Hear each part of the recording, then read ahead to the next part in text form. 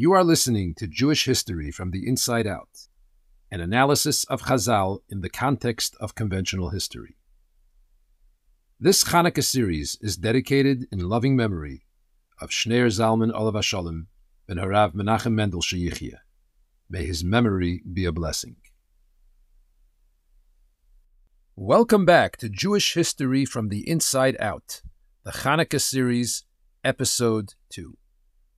In this episode, we discussed the history of Israel under Seleucid rule, from the time of its conquest by Antiochus III, all the way through the story of Chanukah, as recorded in secular sources. These include the two books of Maccabees, Josephus, and an occasional tidbit from Yosifon. Now, you may be wondering why I've chosen to present the secular account first. After all, as mentioned in the previous episode, our primary source for all things Jewish, including Jewish history, is from Chazal, our sages of blessed memory. Nevertheless, I ask that you suspend judgment and trust that I have good reason for doing so. Everything will make sense in the end. As mentioned in the last episode, Antiochus III took advantage of the situation in Egypt under the child king Ptolemy V to launch the fifth and decisive Syrian war.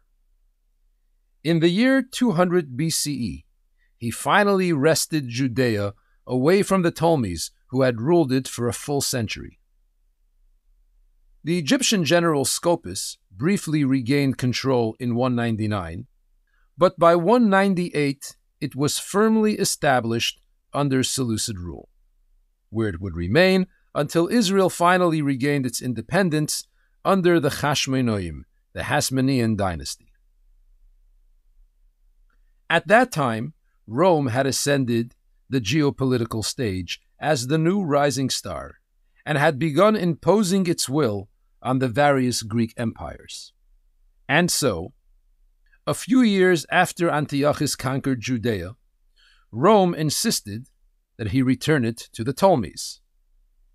Antiochus replied that he was in the process of working out a peace treaty with Egypt, and the Romans left him alone. To seal the truce, Antiochus wed his daughter Cleopatra to Ptolemy V, sometime around the year 194 BCE. Interestingly, according to Josephus, as part of the terms of the dowry, Antiochus and Ptolemy shared the taxes of Samaria, Judea, and Phoenicia, although some historians doubt the veracity of this account. Either way, at this point, Judea was firmly under Seleucid rule. Antiochus III was kindly disposed towards the Jews, who had taken his side in the war against Ptolemy, and he freed them from taxes for a while. Josephus presents 3 letters supposedly issued by Antiochus to his subordinates in favor of the Jews. 1, instructing his general Ptolemy, not to be confused with the king of Egypt, to provide animals for the sacrifices, as well as wine, flour, salt, wood, and levoino, frankincense, for the holy temple.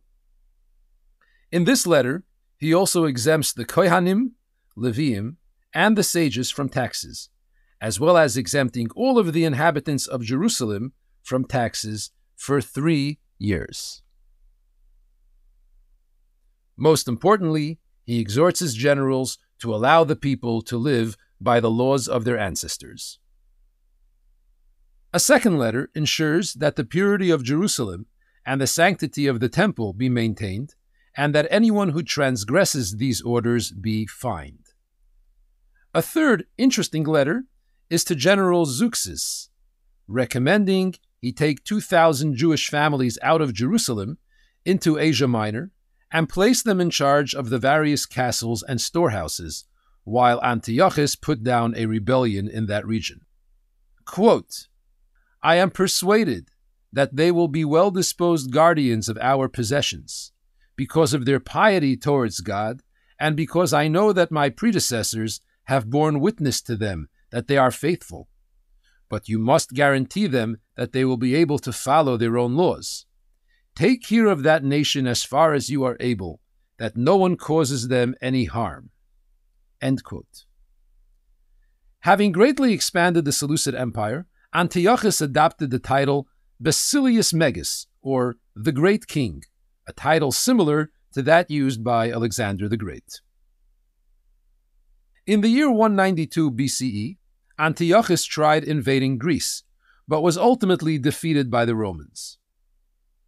As a result of this defeat, he was required to deposit a hostage with the Romans to ensure that he would never again rebel against them. To that end, he gave them his youngest son, Mithridates, as a security. Antiochus the Great was eventually killed while on a campaign in Persia in the year 187, and was succeeded by his son Seleucus IV. At some point, Seleucus substituted his own son Demetrius as a Roman hostage in place of his brother Mithridates. The rule of Seleucus IV appears to have been uneventful for the Jews, but for a single incident recorded in the second book of Maccabees.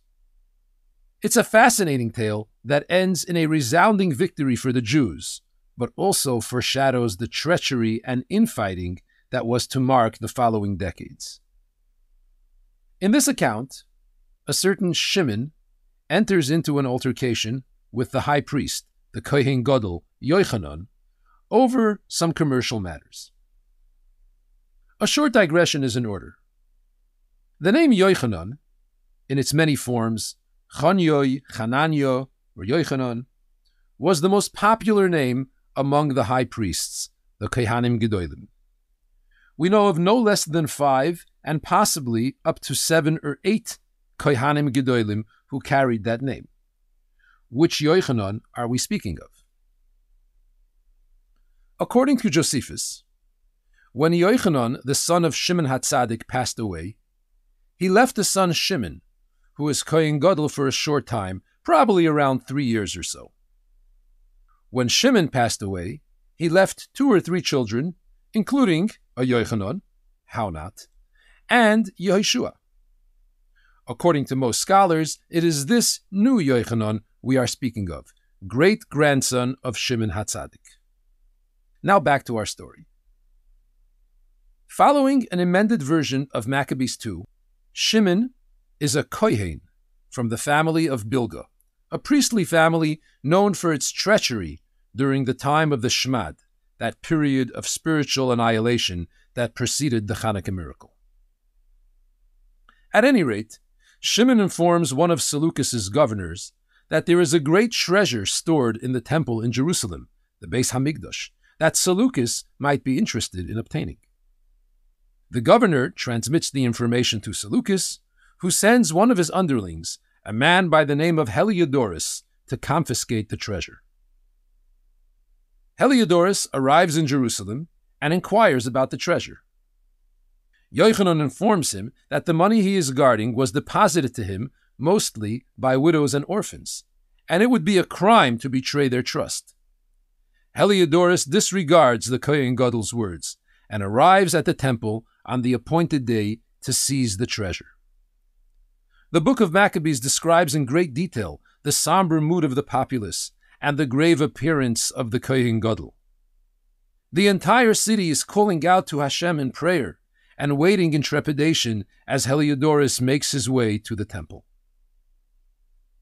As he and his guards are about to enter the temple treasury, they are struck by an awesome vision. A knight in golden armor upon a mighty steed suddenly appears and charges at Heliodorus, striking him with his 2 forelegs. The knight is then joined by 2 mighty young men in shining garments on either side, who beat Heliodorus again and again. Heliodorus falls to the ground in a faint and is carried away by his men. They plead with Yochanan to pray to God that his life be spared. Yochanan offers a sacrifice on behalf of Heliodorus, and the 2 young men in shining garments once again appear and inform him that he would be spared in the merit of the high priest. He regains his strength and offers a sacrifice, thanking Hashem for allowing him to live. The final lines of this account read as follows, quote, "Upon his return, Heliodorus was asked by the king whom it would be appropriate to send to Jerusalem in his stead. To which he replied, 'If you have an enemy, some traitor who aspires to the throne, send him there, and he will suffer greatly if indeed he manages to remain alive.'" Still, Shimon persists in his schemes and tries to incite the people against Yochanan. Things eventually reach fever pitch when one of Shimon's men commits an act of murder. At that point, Yochanan flees to Antioch to plead his case before the king. The events at this point are a bit murky. It appears that Yochanan did not get a chance to speak with King Seleucus before Seleucus was murdered shortly after Yochanan's arrival. Ironically, Seleucus's murder is attributed to Heliodorus, who apparently himself aspired to the throne. Seleucus's death occurred in the year 175 BCE, after about a decade of rule. Mithridates was living in Athens when his brother was assassinated, but he immediately traveled to Antioch and seized the throne. It was then that he assumed the name Antiochus IV Epiphanes. He was Antiochus IV, but he may as well have been Antiochus Oive. Shortly after Antiochus's ascent to the throne, with Yochanan still in Syria, Yehoshua, Yochanan's younger brother, appeared before the king and asked to be appointed Kohen Gadol in his place. Yehoshua was a Hellenist who changed his name to Jason, and he promised the king 440 talents, a ridiculous sum of money, to acquire that post, plus an additional 150 talents if he were granted permission to erect a gymnasium and an arena in Jerusalem. Antiochus readily agreed. Maccabees 2 describes the sad scene as the young Kohanim would leave the temple in middle of their service to participate in the games and wrestling matches. When Antiochus arrived in Judea in the year 172, he was welcomed by Jason and his cronies with torches and great fanfare. At that point, the Beis Hamikdash was still functional, somewhat. At least they were still offering sacrifices to Hashem and not to some pagan deity. After 3 years as high priest, Jason sent an emissary to Antiochus to pay up the money he had promised him 3 years earlier.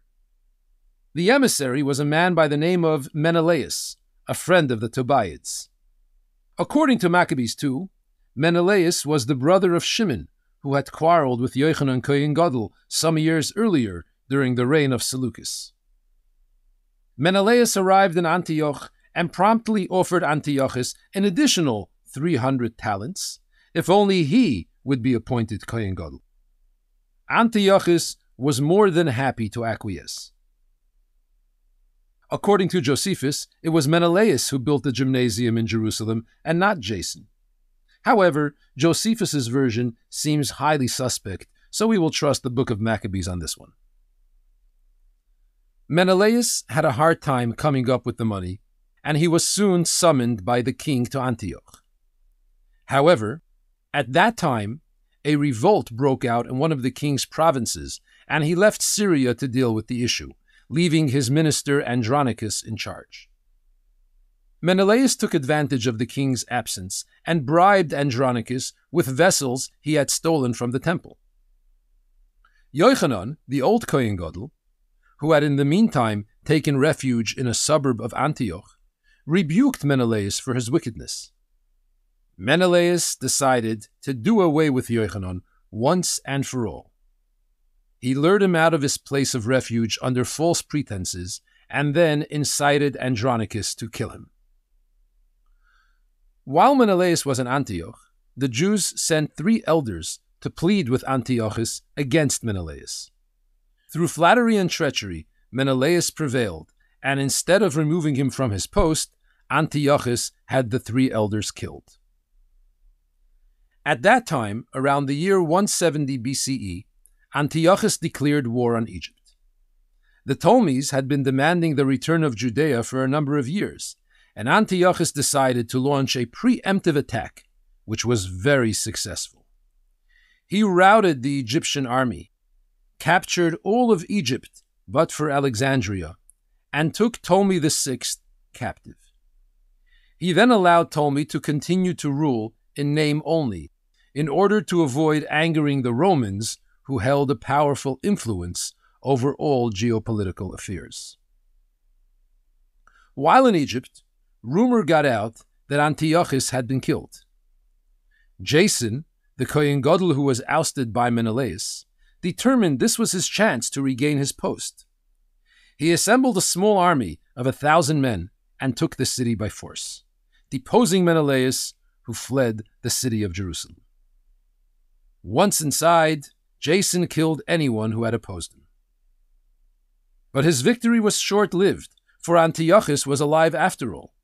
And when the news of Jason's revolt reached him in Egypt, he returned to Israel and marched on Jerusalem. Once inside, he killed its inhabitants, men, women, and children. In 3 days, 40,000 men, women, and children were brutally slaughtered by Antiochus's army, and an equal number were taken captive. Antiochus plundered the temple treasury, stealing 1,800 talents of silver, along with a number of vessels from the temple, and Menelaus was restored as high priest. Antiochus left 2 governors to enforce his rule. Philip of Phrygia, described as, quote, crueler than his master, to rule over Jerusalem, and Andronicus over the Samaritans on Mount Gerizim. But worse than them all was the arrogant Menelaus, who was an enemy to his own people. 2 years passed in this precarious state. Menelaus ran the temple. The Hellenists grew in strength and influence, and the overall situation continued to deteriorate. In the year 168, Antiochus attacked Egypt for the second time. This time, the Romans intervened. According to the Greek historian Polybius, the Roman ambassador ordered Antiochus to withdraw from Egypt, or he would be in direct conflict with Rome. When Antiochus asked for time to consider, the ambassador drew a line in the sand around Antiochus and said, "Before you leave this circle, you will give me an answer that I can take back to the Roman Senate," meaning that if he left the circle without giving his word to abandon Egypt immediately, it would be considered a declaration of war against Rome. Thus humiliated, Antiochus agreed to withdraw. Upon his return home through Judea, he unleashed all of his pent-up wrath and frustration on the Jews. According to Josephus, Antiochus himself arrived in Jerusalem a second time and was welcomed there by the Hellenists. However, according to both books of Maccabees, which seem more reliable, he sent his general Apollonius in his place. Apollonius arrived at the Holy City with an army of 22,000 men. Pretending peace, he camped outside until Shabbos, and then, when he knew the Jews would be resting, he launched a surprise attack and took the city. He killed many of the men and took 10,000 women and children into captivity. He then entered the Holy Temple and removed the menorah, the shulchan, the incense altar, and the curtains that hung over the entryways of the temple. He destroyed the city walls and erected a fortress called the Akra, or Chakra, overshadowing the Holy Temple. In it, he placed a garrison of Greek soldiers. Many of the Hellenists took up residence in the Akra, from where they would terrorize the faithful populace. Now Antiochus issued decrees forbidding the practice of Torah and mitzvahs, in particular the mitzvahs of Shabbos, Yom Tov, and Bris Milah. Torah scrolls were burned.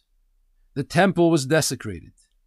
Pigs were sacrificed on the altar, and Jews forced to eat from their flesh. According to both books of Maccabees, the desecration took place on the 25th of Kislev in the year 3594, 167 BCE. An idol was placed on the altar, and the temple dedicated to a Greek pagan god, and all sorts of pagan rites and acts of immorality filled its holy halls. Thus began the period known as the Shmad, spiritual annihilation. This anti-religious campaign was led by an Athenian elder, possibly named Philip, who may or may not have been a childhood friend of Antiochus, and may or may not be identical with Philip of Phrygia, governor of Jerusalem. Anyone caught circumcising their children suffered a cruel death. Anyone found keeping Shabbos was brutally murdered. Many Jews fled to the desert in order to be able to practice Judaism. In one specific and famous incident, 1,000 Jews, men, women, and children, were discovered in a cave on Shabbos and were suffocated to death, ostensibly because they refused to fight on Shabbos. We will return to this story in the course of our discussion. 2 women caught circumcising their sons were hanged with their infants around their necks. Elazar, one of the great sages, was commanded to eat swine's flesh, which he refused to do. Some of the Hellenists offered to give him kosher meat so that it would only seem like he was eating pig, but he rebuffed them and was tortured to death. According to Maccabees 2, this is when the story of a woman known variously as Hannah or Miriam and her 7 sons gave up their lives to sanctify Hashem's name rather than bow to the idol of Antiochus. This account is perhaps the most multi-versioned aspect of the Chanukah story. It appears in different forms in Medrash and Gemara, as well as in Lahavdil, the 2nd book of Maccabees, in a minor apocryphal work known as the 4th book of Maccabees, and in Yosifun. At first, the Greeks also persecuted the Samaritans, assuming that they were just another Jewish sect. The Samaritans immediately detached themselves from the Jews and declared in a letter to Antiochus that they were not Jews at all, but rather Phoenicians, and that they would gladly dedicate their temple to the Greek gods.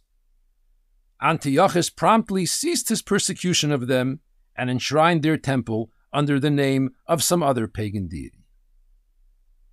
In addition, Antiochus ordered troops to go to the various towns and villages and erect altars and sacrifice pigs to their pagan gods. Then they would force the Jews to eat from its flesh. One such group, led by an officer by the name of Apelles, arrived at the town of Moedin. There they erected an altar and gathered the townspeople for the sacrificial ceremony. The town elder was a man by the name of Matisyahu, who had 5 sons, Yochanan, Shimon, Yehuda, Elazar, and Yonasan. Apelles demanded Matisyahu lead the ceremony and slaughter the pig, to which Matisyahu replied, "Even if every nation on earth were to desert the customs of his ancestors and heed the king's command, my sons, my brothers, and I will keep the covenant of our fathers. We will never stray from Hashem's Torah and his commandments." At these words, another Jew stepped forward to sacrifice at the altar. Matisyahu was filled with rage, and he charged at the Jew and slew him on the spot. Yosifun provides a rather graphic account in which Matisyahu severs the traitor's head and raises it up to the sky, then casts it at the feet of Apelles. The traitor's body collapses on the altar, where it is burned along with the pig's flesh. Matisyahu then killed Apelles along with a number of his men. Knowing that the Greeks would not be long to retaliate, he called out to the townspeople, "Anyone who is zealous for Hashem's sake, follow me," and fled to the hills with his sons and their families, leaving everything he owned behind. In the battle accounts that follow, we will be making use of an excellent book on various aspects of ancient Jewish warfare, titled Battles of the Bible, by Chaim Herzog and Mordechai Gichon. In it, the authors speculate regarding the precise locations of various military clashes based on their knowledge of Israeli topography and military strategy. Word of the revolt got out, and the remaining faithful escaped to the hills and joined Matisyahu and his men. It is assumed that they were headquartered in the hills of Goifna, northeast of Modi'in, in the Samaria region due north of Jerusalem. The mountainous area was easier for the rebels to defend and more difficult for the large and cumbersome Greek armies to traverse. Over the next year, Matisyahu and his sons made a name for themselves, launching nightly raids against Greek units, routing them and confiscating their weapons. Any town they entered, they smashed the pagan altars and destroyed the Hellenists. Many Hellenists fled to the Greeks for protection. After about a year leading the revolt, in the year 166 BCE, Matisyahu passed away and was buried in Modi'in. Before he died, he assembled all of his followers and encouraged them to continue fighting for Hashem and his Torah. He passed the mantle of leadership to Yehuda, appointing him commander-in-chief of the war effort. Shortly after the death of Matisyahu, in the second year of the revolt, the Jews were to face their first battle against an organized army. Apollonius, governor of Samaria and commander of Antiochus's troops in the region, led a large force of several thousand soldiers against Yehuda and his several hundred men. Tellingly, Apollonius's army also contained a number of Samaritans, those sworn enemies of the Jews who had written off any connection to the Jewish people. Now, the Seleucids were accustomed to doing battle in a military formation known as a phalanx. A phalanx is a battle formation composed of a number of soldier units, each unit made up of soldiers fighting shoulder to shoulder and several rows deep. The front row of soldiers would lock shields with each other, while the second row stuck out their spears in the spaces between the soldiers of the first row. If the first row fell, the second row would take up their shields, and the third row would stick out their spears, and so on and so forth. The entire force would charge the enemy like a massive lawnmower, protected by shields and armor up front, spears protruding like teeth to devour the enemy. The size of the phalanx units varied over time. At the time of the Chanukah story, the units in use were made up of rows of 16 men across and 16 rows deep, for a total of 256 soldiers per unit. Each such unit was called a syntagma. 4 syntagma created a chiliarchia, containing 1,024 men, and 2 chiliarchiae comprised the smallest phalanx in use at that time. The advantage of the phalanx was in its force and momentum. It was a massive, unstoppable human war machine. Its weakness lied in its lack of maneuverability. Once the phalanx was committed to a particular point of attack, it would be very difficult to pivot should the ground circumstances change. Traditionally, battles were fought in the open plain, with both armies clashing head-to-head in a large flat area. Fighting under such terms would naturally spell immediate defeat for Yehuda and his small band of rebels, and he chose instead to ambush the enemy on their southern march through the Goifna hills. Scholars assume Yehuda waited until the enemy entered a narrow pass, forcing it to slim down the width of its ranks, and then he launched a surprise attack. According to Yosifun, Yehuda spotted Apollonius in the middle of his troops and made a beeline for him, killing him on the spot. Their leader dead, the Greeks turned and began to flee. For all of its superior weaponry and fighting experience, the Greek army was thoroughly trounced and all of its weapons fell into Yehuda's hands. According to one account, Yehuda took the sword of Apollonius and fought with it all his life. When Antiochus heard of Apollonius's defeat, he realized he had a problem on his hands. The size of the problem, however, was not immediately clear to him, and so, without analyzing the situation, he dispatched Serin, governor of southern Syria and Lebanon, to put down the rebellion. Seren considered this mission an easy way to advance his career, and he assembled a large army which included a sizable number of Jewish Hellenists. Rather than stumble into the same trap as Apollonius, he circumnavigated the Goifna Hills entirely, taking the broad and open coastal road instead, along the Mediterranean Sea. Seren's army was probably double that of Apollonius, and although Yehuda's force had grown in the interim, they were vastly outnumbered and outarmed. It is estimated that Yehuda's army numbered around 1,000 or so mostly inexperienced fighters, while Seren's contained around 5,000 battle-trained soldiers with the latest weaponry. When he arrived at the general area of present-day Tel Aviv-Yafo, he turned eastward toward Jerusalem, choosing the secondary route, that is, the northern of the two east-west roads which lead to Jerusalem. Incidentally, this was also the route chosen by Israeli forces to advance on Jerusalem during the Six-Day War. Yehuda led his forces southward out of the Goifna Hills and westward towards the approaching army. When the Jews, who had not eaten all day, beheld the size of the Greek army, their spirits sank. How could such a small number of soldiers fight such an army? But Yehuda encouraged his men. Hashem can make us victorious regardless of our number. They advance upon us with arrogance and treachery, but we are fighting for our lives and our religion. Have no fear. Hashem will deliver them into our hands. He decided to retrieve the same tactic that had worked for him the first time. As the dawn broke and the Greek army began making its way through the pass of Beis Chorin, flanked on either side by steep slopes, Yehuda led an ambush and attacked the enemy on its ascent. He instructed his men to ignore all else and reach Seren. At the sound of the first battle cry, the Greek army was sent into disarray. Yehuda and his men charged Seren and slew him.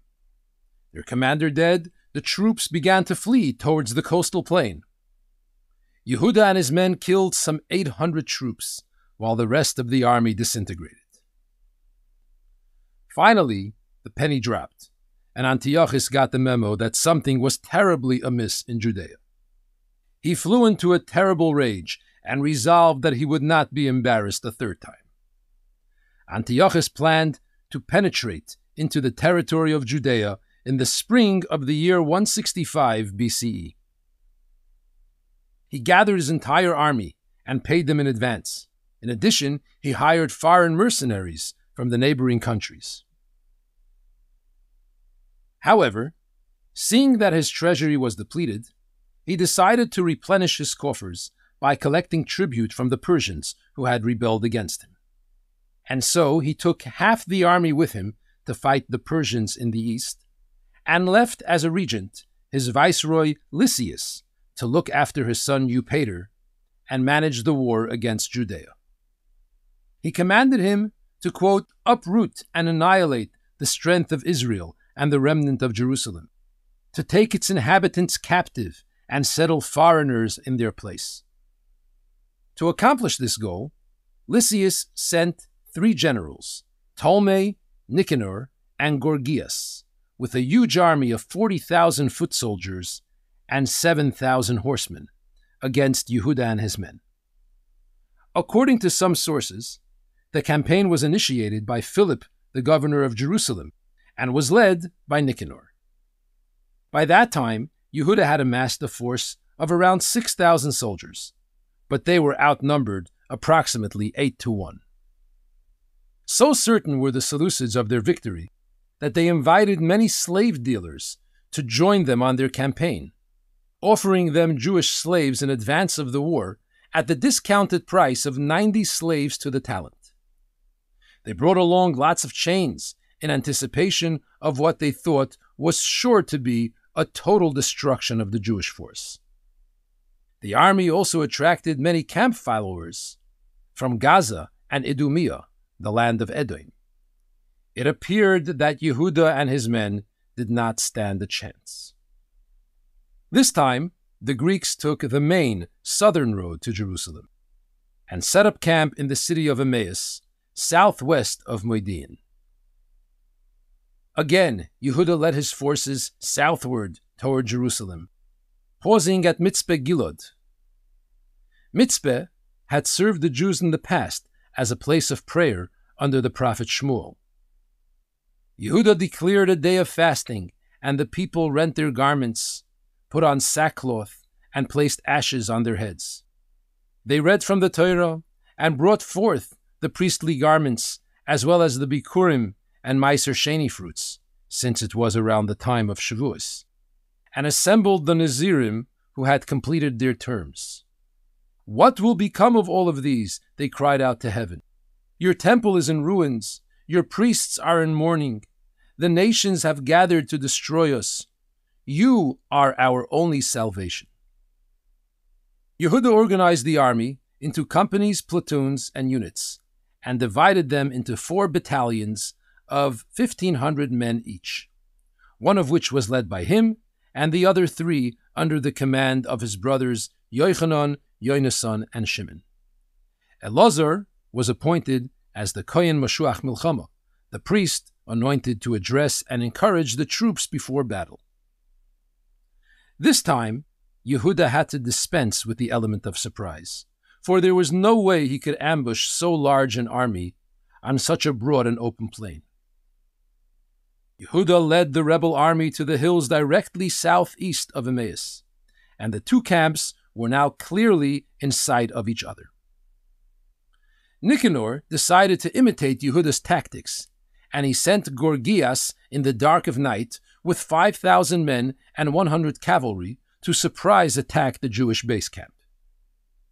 Yehuda was informed of the enemy's plan, and he lit a large number of bonfires to indicate the presence of a large army. Then he withdrew the army, leaving behind a small force at the edge of the camp. When Gorgias arrived at the camp, he found it empty. Noticing some soldiers in the distance, he imagined that Yehuda and his men had fled to the hills, and that what he had just glimpsed was the rear guard retreating, and he decided to pursue them into the mountains. Gorgias and his men were thus left pursuing a phantom force in the hills, while Yehuda and his men advanced upon the Greek base. He divided his army into 2, taking 2 battalions with him and leaving the other 2 as reserves to assist as necessary. At dawn, Yehuda and his force appeared at the enemy camp, ill-equipped, outnumbered, and facing an enormous Greek army, half of which was arrayed in a battle formation, the other half resting, confident that they were well protected. They believed the Jewish army was being harassed by Gorgias, and besides, they were protected by the powerful phalanxes out in front. Yehuda blew the shofar and led the charge towards the Greek phalanx. Herzog and Gichon conjecture that he probably attacked from one of the flanks rather than head-on, insinuating his soldiers throughout the Greek ranks. The Greek army was completely discombobulated and began to fracture.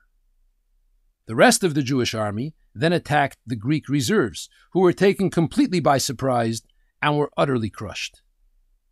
Yehuda warned the people not to get distracted by the spoils of war, for they still had Gorgias to contend with. Then he set fire to the enemy camp.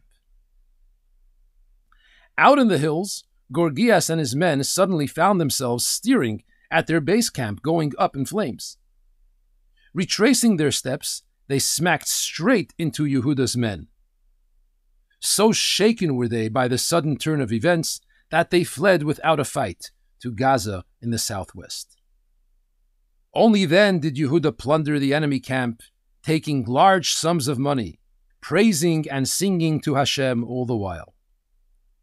The battle was fought on a Friday, and they welcomed the Shabbos with song and praise.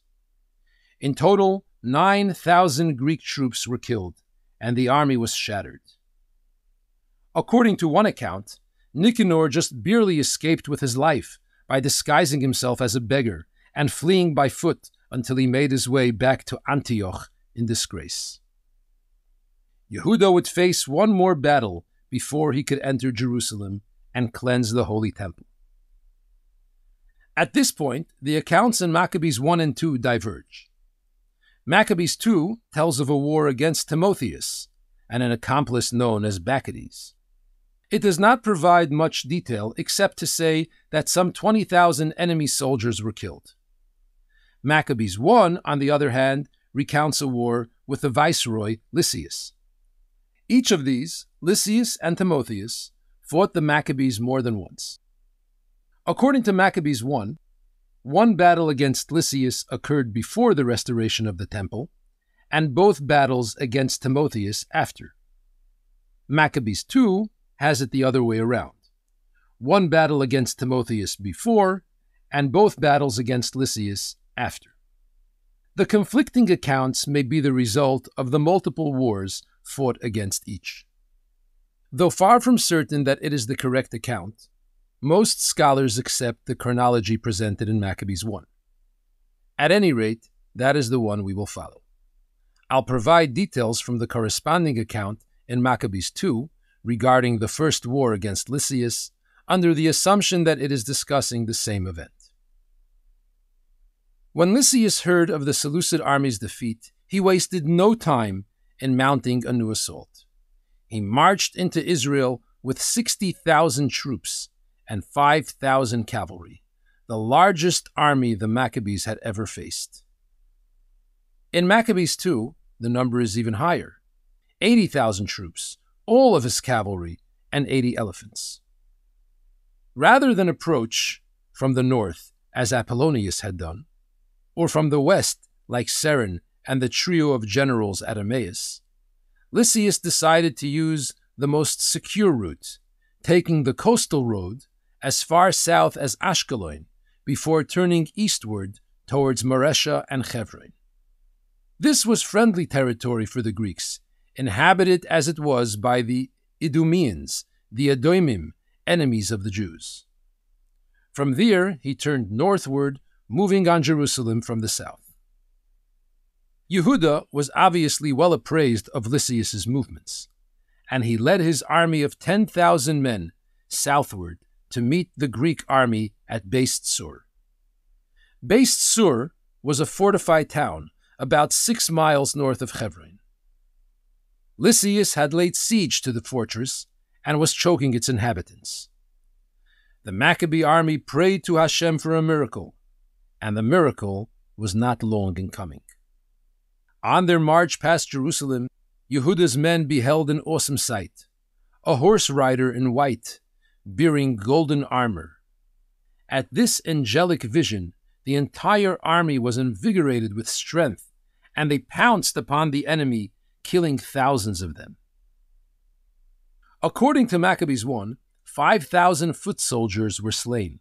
According to Maccabees 2, the number was about double that, 11,000 foot soldiers and 1,600 horsemen. When Lysias realized that the Jews were ready to fight to the death, and that God was on their side, he decided to retreat, call a truce, and live to fight another day. The account in Maccabees 2 contains a correspondence between the Jews, Lysias, Antiochus, and the Roman Senate, in which the Jews are guaranteed freedom to practice their religion and are, quote, forgiven for their unwitting rebellion against the empire. Recall, though, that as mentioned earlier, Maccabees 2 has this battle occurring under Antiochus V, Eupator, the young son of Antiochus IV. Some speculate that there may have been more to Lysias' hasty retreat. All this time, Antiochus had been fighting the Persians to the east. After some initial success, he was driven away from the city of Persepolis by the local populace. He was still in Persia in the year 164 BCE when the news reached him of Lysias' defeat. He flew into a rage and commanded his riders to spur their horses without rest so that he can reach Israel and vent his anger and humiliation on the Jews. But his fate had already been sealed. At some point along his journey, he fell ill with a terrible and deathly illness. Excruciating stomach pains assailed him, Still, he drove his horsemen ever faster, until it happened at some point that he was hurled out of his chariot and all of his limbs were crushed. Thus broken, he was carried away by his men. A terrible stench emanated from his body, and worms began eating away at his flesh. According to both books of Maccabees, before his death, he acknowledged that his suffering was divine retribution for all of his cruelty and his evil ways. On his deathbed, he entrusted Philip, his childhood friend, with the education of his son, Antiochus Eupator. Then he died, his pride shattered, his empire frayed, far away from home in a strange and foreign land. This, scholars contend, is what prompted Lysias's speedy return to Antioch. Wary of Philip, he wanted to ensure that he retained full control of the young Antiochus and of the Seleucid Empire. With the Seleucid army now expelled from the land, Yehuda finally set his sights on the holy city of Jerusalem and its holy temple. He gathered his men, and they made their way to the Temple Mount. The terrible sight of destruction and desecration that met their eyes was too much for them to bear, and they tore their garments, burst out in tears, and placed ashes on their heads. They fell down on their faces and cried out to God in heaven. Yehuda directed a company of soldiers to engage the remaining Greeks and Hellenists in the Acra fortress, while he and his fellow Kohanim set about restoring the temple. They removed all of the impurities from the temple, destroyed the old altar that had been desecrated, and built a new one in its place. They fashioned new vessels, a new menorah, shulchan, and incense altar. They offered holy sacrifices on the altar and lit the menorah. They placed the bread on the shulchan and hung the curtains over the entryways. But wait, what about the miracle of the oil and the 8 days of Chanukah? Well, let me quote from the books of Maccabees and Josephus. Maccabees 1, quote, "The cleansing of the temple was finally concluded. They arose on the 25th day of the month of Kislev, exactly 3 years to the day from when the temple was first desecrated, and offered a korban toida, a thanksgiving offering to Hashem, with song and praise, harps and cymbals. They prostrated themselves before God and gave thanks to heaven who had made them victorious. And they celebrated the dedication of the altar for 8 days, offering numerous sacrifices upon it. Yehuda and his brothers and the entire Jewish congregation declared these 8 days an annual holiday commemorating the rededication of the altar every year, beginning on the 25th day of Kislev." Maccabees 2, quote, "And on the 25th day of Kislev, the day in which the temple had been defiled by the Gentiles, on that same day it was purified. They celebrated for 8 days, recalling the fact that but a short time earlier they had spent the holiday of Sukkos roaming mountains and caves like wild animals. And so they took myrtle leaves and palm branches and esrog fruits and offered thanks to he who had blessed their efforts to purify his sanctuary. With the consent of the congregation, they established an annual holiday for the Jewish nation to be celebrated every year on this date." And finally, Josephus, quote, "The Jews were so overjoyed that they were allowed once again to keep their laws and serve their God, that they declared a holiday for all posterity to commemorate the rededication of the temple service for 8 days. And from that time until today, we celebrate this holiday, known as the Festival of Lights. I suppose it is called thus because our liberty was suddenly granted to us after we had given up and lost all hope." End quote. Wait, what? As you have surely noticed, conspicuously absent from all of these accounts is any mention of the miracle of the oil. What happened to the single cruse of pure olive oil with the insignia of the Kohen Gadol? What happened to the menorah that burned for 8 days and nights? What kind of a Chanukah celebration is it without the mitzvah of lighting the menorah? What's worse, you surely realize that without the oil, Chanukah is bereft of its latkes and donuts as well. This concludes the conventional historical account of Chanukah. The absence of any mention of the miracle of the oil leaves a gaping hole in the secular version of the Chanukah story as we know it. After all, the miracle of the oil is the most central aspect of the entire holiday of Chanukah. Fear not, my friends, it'll all come together in the end. Stay tuned for the next episode as we present Chazal's version of the story of Chanukah.